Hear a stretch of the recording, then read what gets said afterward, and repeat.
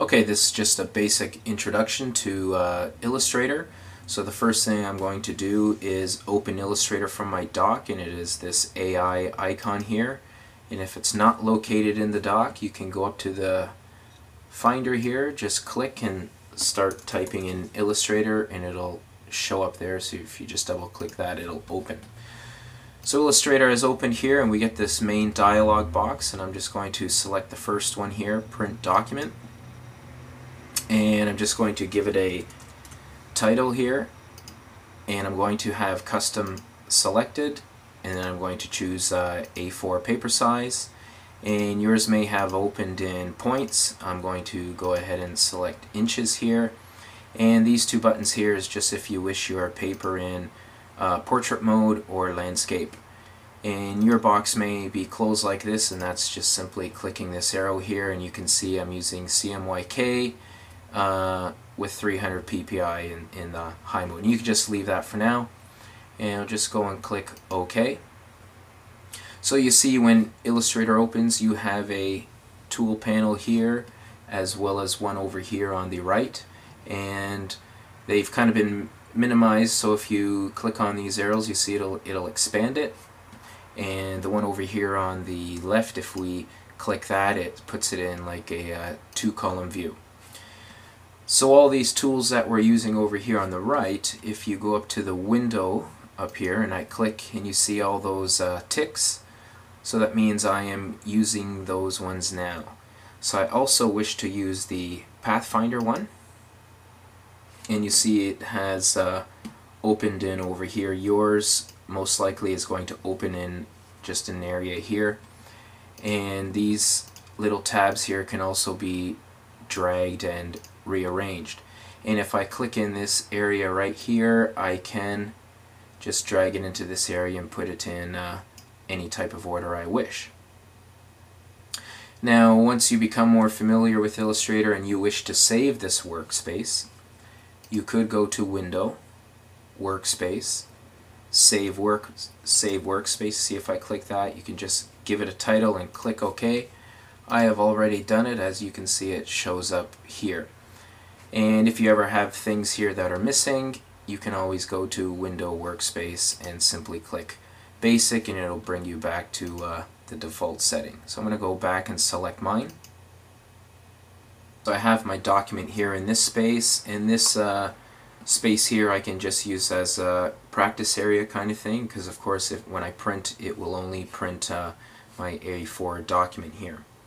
So the easiest way to draw an Illustrator is with this pen tool here, and you'll notice this little triangle in the corner. That means if you click and hold, you will see additional tools located within that button.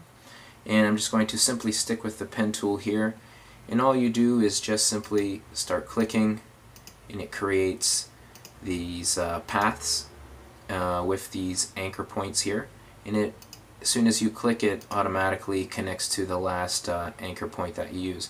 But note, if I bring the mouse up to the last point, you can see that it changes from a plus sign to a minus, so if I click that, it will disappear. And if I bring it back up again, you see I can add a point as well. So if I just click again, it just connects again.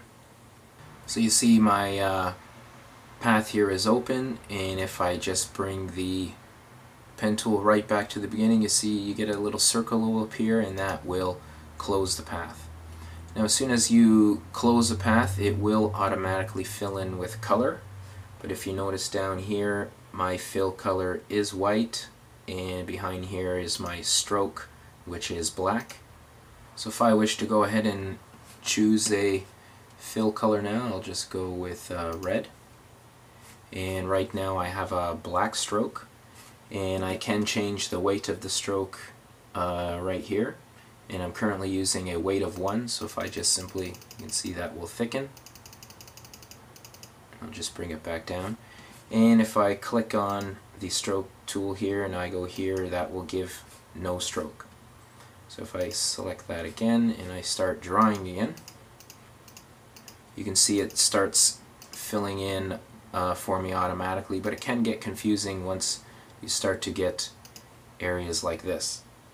But I can change this if I wish, I go up to the black arrow here, which is a selection tool, and there's also a white arrow, the direct selection tool. So I'm just going to click on the black one. You see it highlights it for me, and I can just start choosing which color I wish now, and I'm going to go back to the nose stroke, and I'm going to change that to black as well. Activate my fill color again, and I could even do the same up here if I wish. So when you have your objects drawn, you have some tools that you can use to alter them. So the black arrow here, the selection tool, you see mine's already highlighted. Now if I just click, I can move that around anywhere I want, and it's contained in this boundary box. So if I click on one of those, you can see it will stretch it, or the other way, as well as flip it. And if I hold shift, you see I'm holding shift and moving it, and it will constrain the object and keep its original dimensions, and that's holding shift.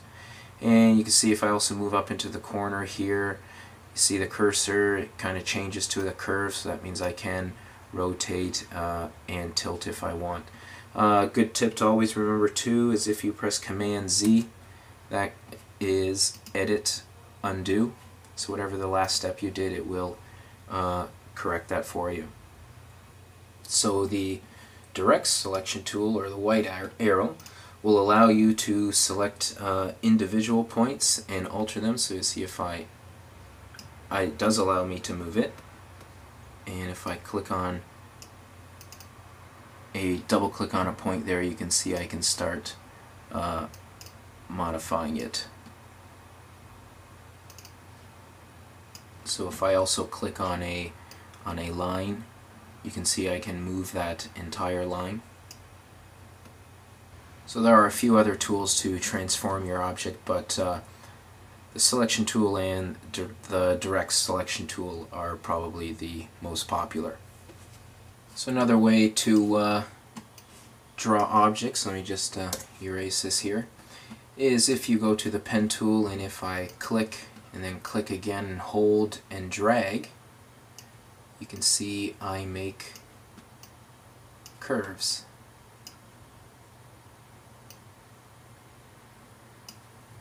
And I'm just going to increase my stroke here so you can see, and I can add points to this line as well. I'll go to my direct selection tool, and then I can bring those up and alter them. I can also extend this out and perhaps change the direction of the curve, and then I'll just click in this area out here just to deselect or turn it off.